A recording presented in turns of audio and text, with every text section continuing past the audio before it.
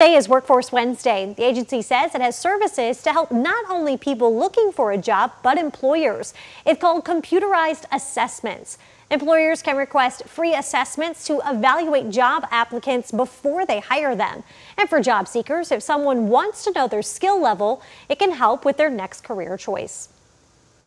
Anybody can call us. The employers can say, I hear that you're doing assessments, and what do I need to do to come in? And I just call them and say, what kind of assessments are you looking at? And we just set up the time for the individual to come in and do the assessment. And again, it's free. For more information, you can head to Workforce Investment Solutions.